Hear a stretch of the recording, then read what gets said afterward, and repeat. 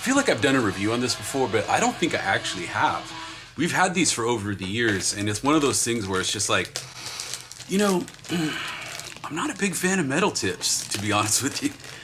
They're not my favorite thing, but a lot of people like them, you know, and maybe that's why I probably didn't do a review on one of these yet. I mean, it's entirely possible I did. I have no idea what I've done over the years, so you tell me. But we're gonna do a video anyways. So let's go ahead and check it out real quick. So they do come shipped with these little plugs, and sometimes they're in there, sometimes they're just floating around in the package. They just come with them. You don't need this, but if you were to sell them, you know, like a filled mop to somebody, you definitely want to put those on there. So if you were to sell it, you know, make your own mops and sell them, you put that little plug in there, the crinks are just like it, and you take this little plug out. That way it doesn't leak everywhere. But you're not gonna need this. Throw it away.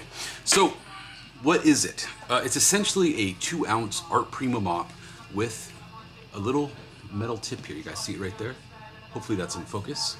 It's just a little metal ballpoint tip that screws right onto your, hold on, get this correct here. It screws right onto your mop body. Right there, check that right there. Boom, that's it. That's all it is. Very cutty. You know, you can use a thicker ink with it. You don't have to worry about diluting it down.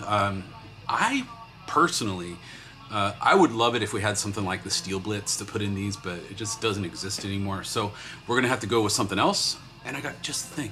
Let's check it out. All right, guys, so we're back. What we're gonna do today is harvest some ink out of this Spring Fever mop. Now, I know a bunch of you already are probably like, why don't you have Spring Fever refills? GR, why don't you have? And I feel you, I really do. We've had a lot of issues with supply chain nonsense the past couple years. In case you didn't know, it's been kind of a crazy couple years.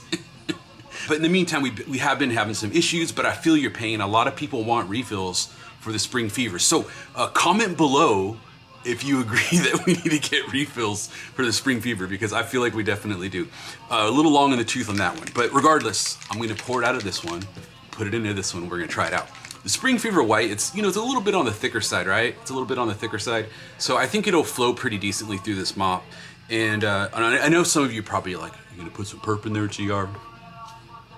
And I thought about it. I gave it some real deep thoughts. You know, I was like, And then I was like, no, we're gonna do something different today. So here's what I'm gonna do. So first we're gonna take some correction fluid, some ballpoint correction fluid from OTR. Now I don't know if this is in stock at the moment of me making this video, but we do regularly carry it. And you know, I've never mixed it with the Spring Fever, although I think it should mix together perfectly fine. I think it should be okay. So this is a blue ball pen ink. It's very thick. And that's kind of what got me thinking about it. I was like, oh, you know what? It's a little bit on the thickest, DHICC, a little bit on the thick side, right? So maybe we'll get that little bit more control that we're looking for, you know, and still get a little bit of color, a little coloration to our mop ink.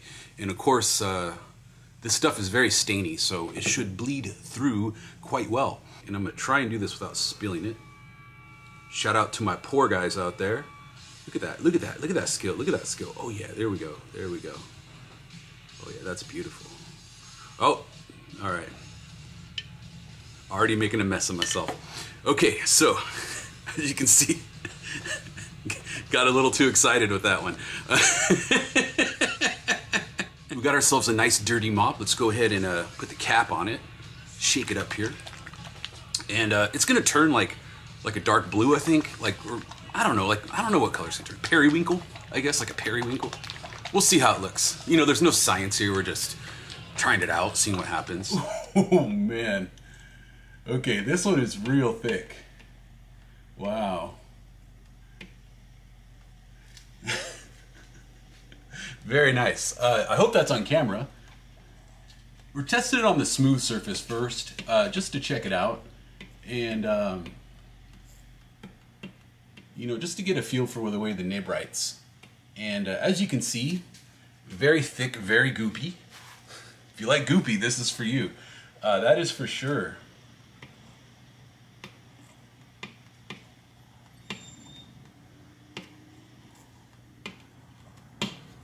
The color is good. It's like a medium purple. I would say like a medium purple. We'll do like a little pan of it too when we're done with this. Right now we just want to take a look at how it writes.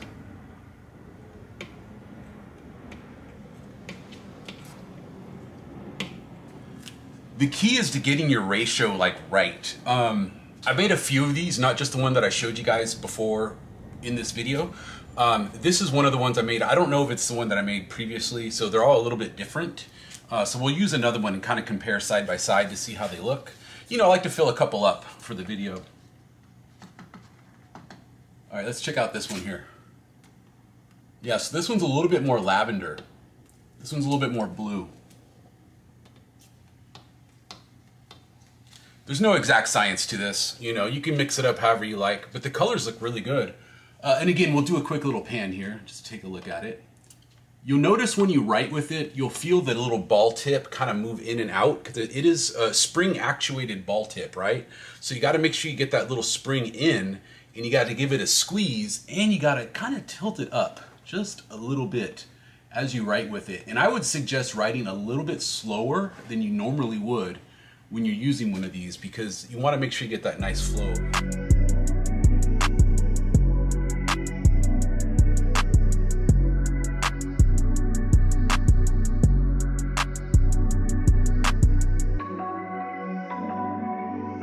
This has probably simulated something that's been buffed like, oh God, I don't know, like multiple years. Like by then, I'm sure they probably would have resurfaced it or whatever. I mean, I think we're exceeding the buffness of this surface, if you will. So I think what I'm gonna do is get a couple more of these surfaces so I can kind of spread it out. Because one of the issues that I'm running into is I think the lower layers aren't fully drying when I'm buffing over it, and it's getting a little bit sticky with the markers. But they do serve a really important purpose, because they do write on some unusual surfaces, and if you're doing like ground tags, stuff like that, I think you'll find them to be very useful. And some people really like the aesthetic. You know, there's a lot of people who really dig the aesthetic. So if that's you, I think you should have no problem using these.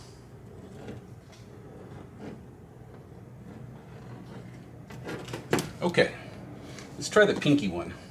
This one shows up a little bit better on the surface, I think. So let's use this one. Now, one thing you will run into with these metal tips is sometimes the nibs will get clogged. You'll get a little bit of, you know, a little bit of pigment or something like that stuck in there. So what you'll have to do is take the tip off and just kind of clean it with a little bit of acetone. Sometimes you can kind of just find like a rough surface and just, you know, kind of beat it up a little bit and it'll start writing again. It just all depends, but you know, there's no one perfect marker. It's always going to be that way. Everything has its limitations. That's just the way it is.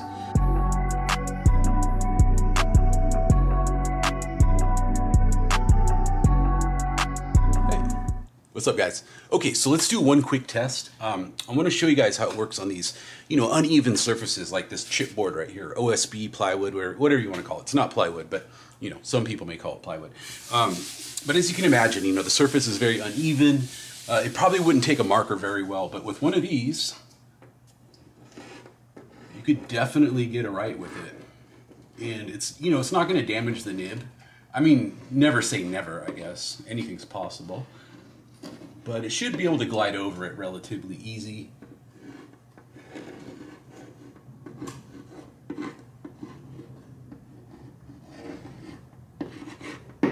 As you can see, it's writing perfectly.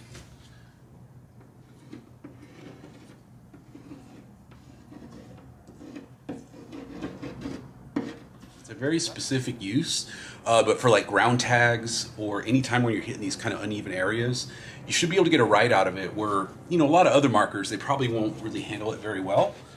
So not too shabby. They definitely have a purpose. And, you know, that's why a lot of people like them.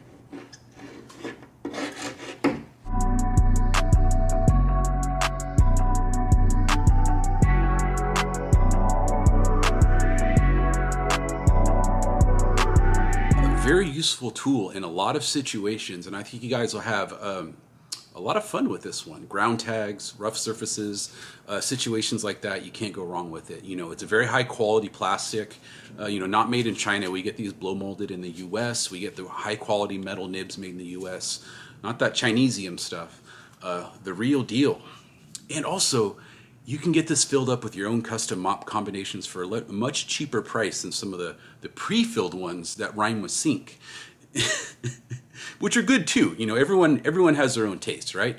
But you know, for a smart shopper, this is a great deal. And if you really like these type of markers, you can't go wrong with it. Again, I'm more of a mop guy. I'm more of a can guy, really. I'd really like to get outside and start spraying some paint.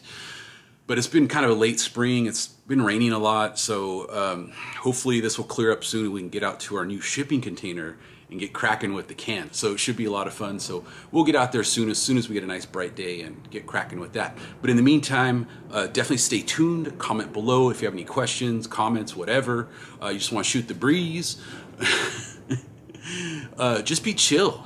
And thank you very much for watching, guys. I hope you enjoyed this video. Hopefully it was somewhat informative, you know, helped you out a little bit. I do like that, what is it, that ballpoint pen ink. It works really good with Spring Fever. You know, made some cool colors out of it. I think you guys would really enjoy it. Again, I don't know if it's in stock right now.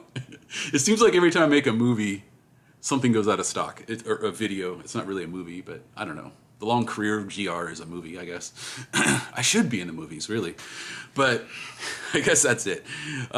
I'll see you guys soon, and talk to you later. Peace.